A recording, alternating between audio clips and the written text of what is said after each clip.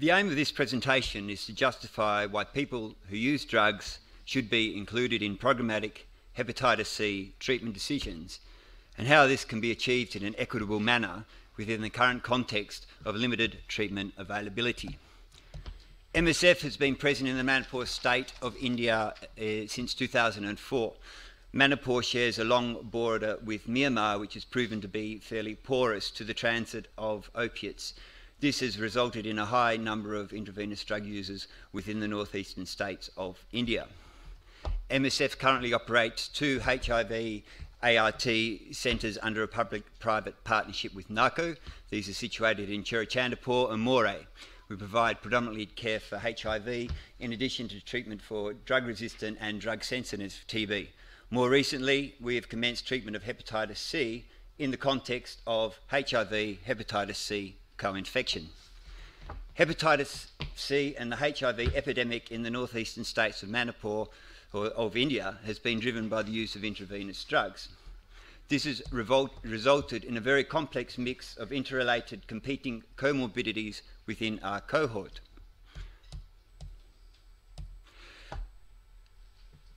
Hepatitis C. If we look at the prevalence of hepatitis C within India, I beg your pardon, HIV has been the mainstay of treatment. Since 2012, MSF systematically started screening for hepatitis C, and we found co-infection rates with HIV and hepatitis C of approximately 30%. Within India, the estimated prevalence of hepatitis C is 1 to 1.5%.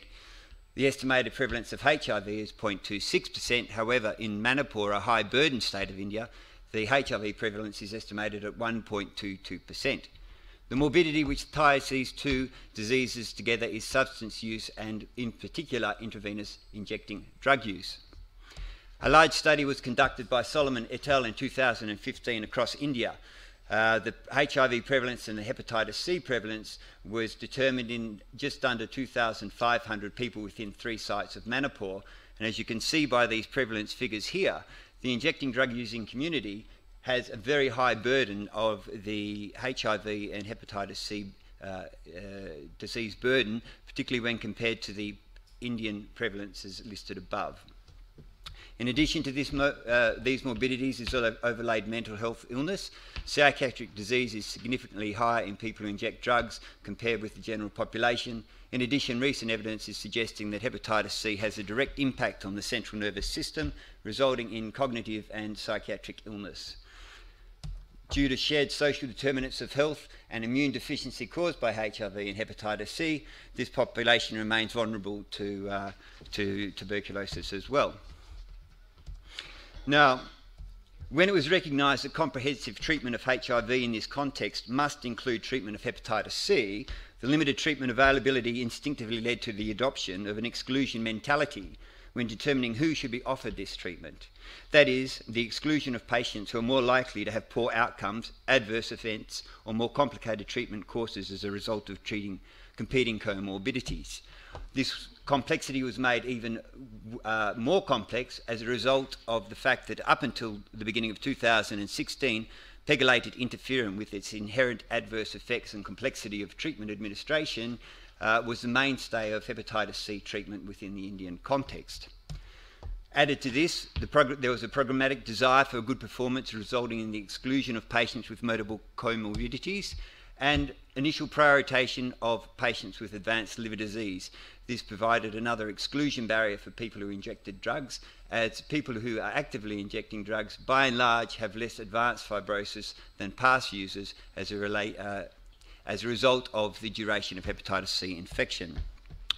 Concerns of reinfection, poor adherence and poor outcomes for hepatitis C in treatment for people who inject drugs was also another factor which was considered. However, more recent studies have proven these factors to be unfounded, with injecting drug using groups being treated with hepatitis C having comparable results to non-infected, non-drug using groups. Additionally, the rates of reinfection of injecting drug users following treatment of hepatitis C is approximately 2%. A model of hepatitis C care based on ethical and biological imperative necessitates a paradigm shift in the mentality from one of exclusion to one of inclusion. such that vulnerable groups, including people who inject drugs, can be equitably considered for inclusion in hepatitis C treatment initiatives. This requires a holistic, patient-centred approach focusing on individual priorities and not specific diseases. Ethical considerations of autonomy, beneficence, non-maleficence, justice, and respect for persons has been largely ignored in these considerations, but these are required, such that therapy is considered for all groups that could be effectively and safely treated, including the marginalised groups with high prevalence. This will provide an important opportunity for modification of behavioural modification and uptake of harm reduction services. In addition, it's well noted that the highest burden of incident cases of hepatitis C is amongst the people who are injecting drugs. As such, there is a very strong public health argument for the inclusion of people who inject drugs into hepatitis C treatment considerations. That leads, of course, to the idea of treatment as prevention, where modelling studies has revealed that treatment of a rather modest number of people injecting drugs for hepatitis C will result in a significant decreased prevalence over the next 15 years of hepatitis C. This is a diagrammatic representation of the model of care employed by MSF in the Manipur, which we feel results in equitable access to the currently limited availability of hepatitis C treatment for all patients infected with hepatitis C within our cohort. There is basically three parts to this model. Initially, there's cohort entry, which is through voluntary HIV testing and sputum screening, in addition to referral in from harm reduction and other services. This is followed by a process of integration and individualised patient prioritisation, that is the prioritisation of treatment needs. After this has occurred, the individual patient receives a specific individualised care depending on the treatment priority which is identified. This represents the 5 pillars of our care in the Manipur project. If we look more closely at the process of assessment and prioritisation, this consists of 2 components: a comprehensive medical assessment looking at HIV status and the adequacy of the HIV treatment being given, the HIV hepatitis C staging and severity, and also an opportunity to screen for and diagnose opportunistic infections. The comprehensive psychosocial assessment looks at demographics, social support, mental health screening, substance use screening, in addition to motivational barriers and adherence factors associated required for treatment.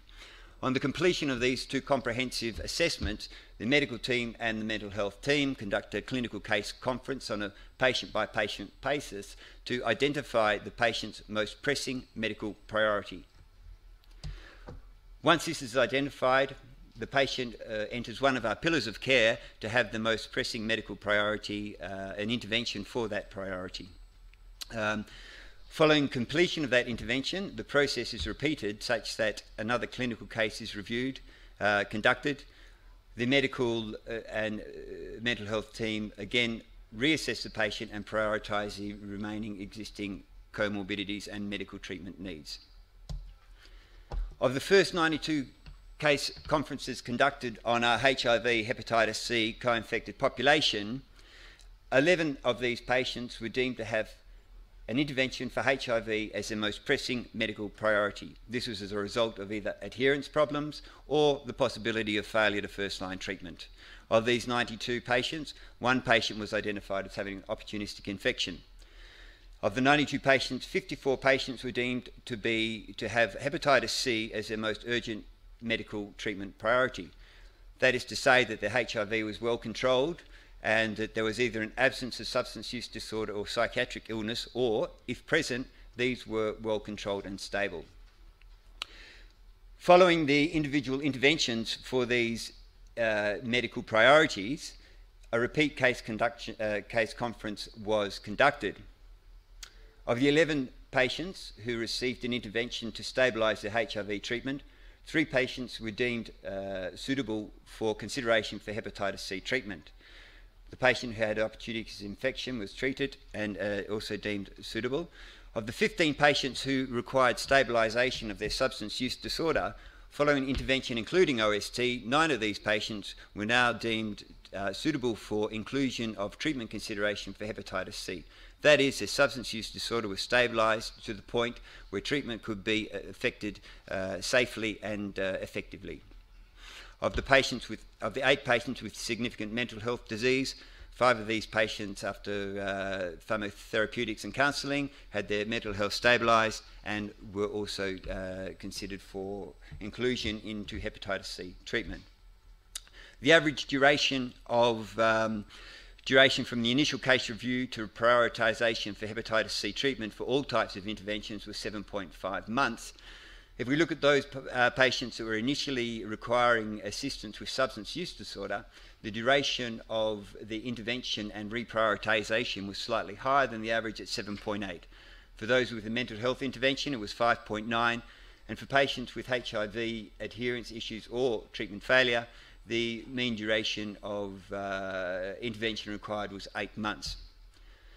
In conclusion, we feel that through a multidisciplinary model to assess, prioritise and manage related comorbidities, the most vulnerable populations can be equitably included in treatment of hepatitis C.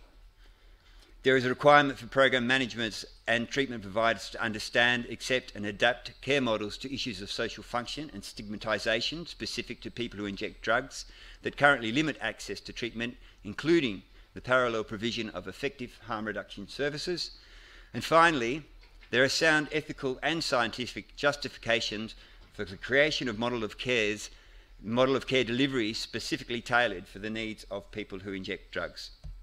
I'd like to acknowledge our MSF advisors, Dr. McKeel and Dr. Chris, and the MSF team in Manipur who do a terrific job. I'd also like to thank Dr. Till Kinkle, whose contribution to the initial discussions were responsible for a reorientation from an exclusive to an inclusive mentality. And I would also like to acknowledge Dr. Julian Schiefer for his valuable contributions to the ethical considerations. Thank you.